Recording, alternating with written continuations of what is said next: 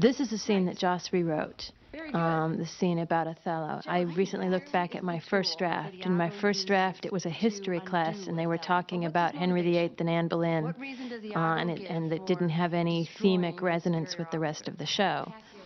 And Joss said, how about if what they're discussing in this class actually relates to Buffy's situation and how she feels about Angel.